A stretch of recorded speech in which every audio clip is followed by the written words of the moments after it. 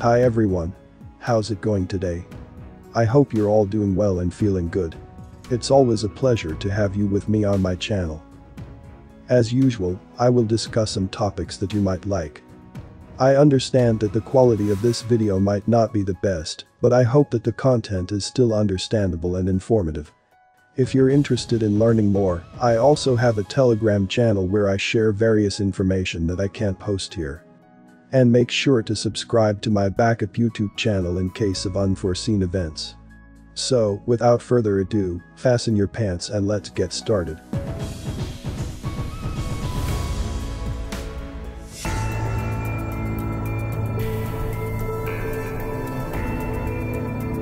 Incidentally, a while back, I stumbled upon some intriguing images on one of my frequently visited Telegram channels. These captivating images depict the concept of the moon as a mere reflection of our very own world. Upon scrutinizing them closely, I couldn't help but ponder over the sheer awe-inspiring notion of it all.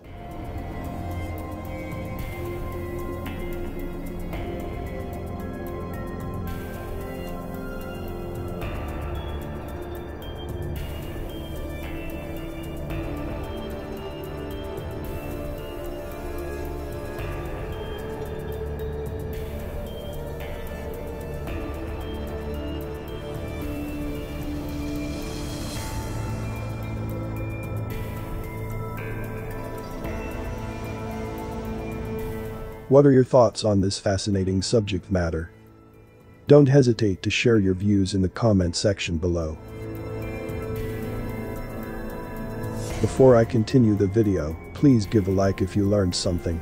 Also, don't forget to subscribe and click the notification bell so you won't miss any update. Finally, watch until the end to avoid any misunderstanding. Thank you.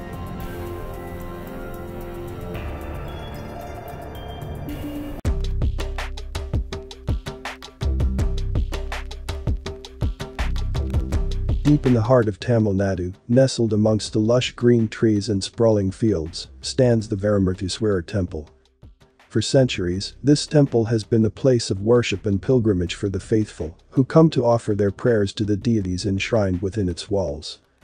But there is something else about this temple that has mystified scholars and scientists alike for centuries. The stone carvings that adorn its walls. Etched into the hard granite are scenes that seem to defy belief. Images of the human body, from conception to birth.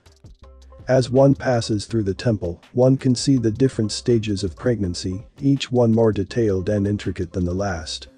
And then, at the very end, comes the most startling depiction of all. The moment of fertilization. It is a scene that is almost impossible to comprehend, even in our modern age of science and technology.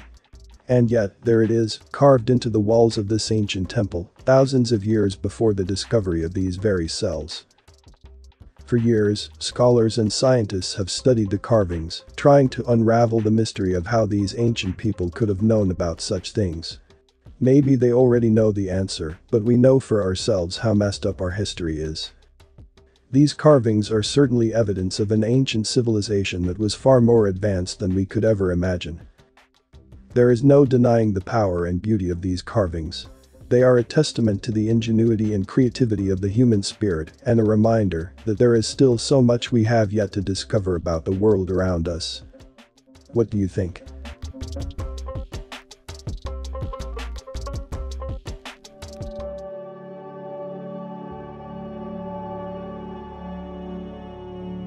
Deep in the heart of the Democratic Republic of Congo lies a treasure trove of precious minerals, hidden away from the rest of the world. For years, the world has known about the abundance of coltan and lithium in the country, but few have dared to venture into the uncharted territories where the real wealth lies. It was only recently that someone stumbled upon something extraordinary. A strange ore that had never been seen before. Unlike coltan or lithium, this mysterious mineral was electrically charged, producing its own energy. Rumors started spreading that it was the real-life version of Wakanda's vibranium, the mythical metal that powered the advanced technology of the Black Panther's kingdom. As news of the discovery spread, the world took notice. Governments, corporations, and cartels all vied for a piece of the pie. The race for control of the new resource began, and soon, the peaceful lands of Congo were turned into a battlefield. The government was powerless to stop the exploitation of their country, and the people were caught in the middle of a power struggle between the powerful entities that sought to control the new resource. What do you think?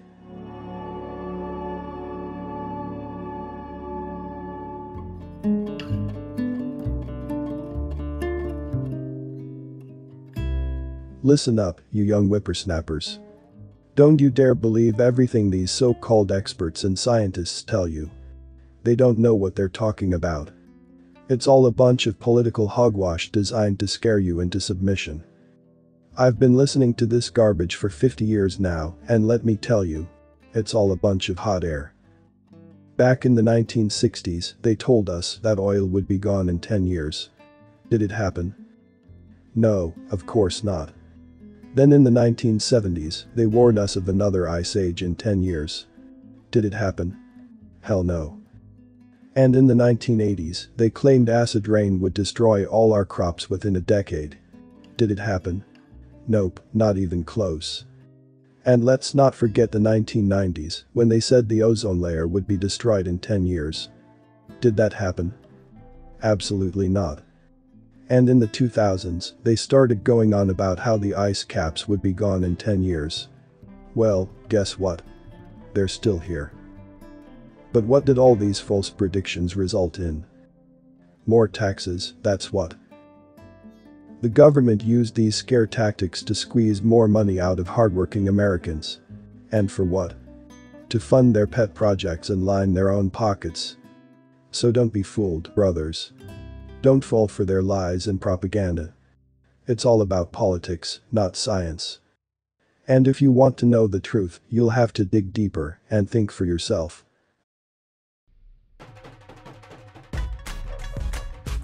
Now, it's time for me to hear from you. What are your thoughts on this video? If you found it interesting or informative, please consider giving it a thumbs up and sharing it with your friends and family. Remember, the more people know about these important topics, the better. Before we wrap up, I want to extend a huge thank you to all the individuals who dedicated their time and energy to research and gather the information presented in this video. Their efforts are truly commendable and have helped shed light on important topics that affect us all. Make sure to hit the subscribe button and turn on notifications to be notified when the next video is uploaded. Thanks for watching, and I'll see you in the next one.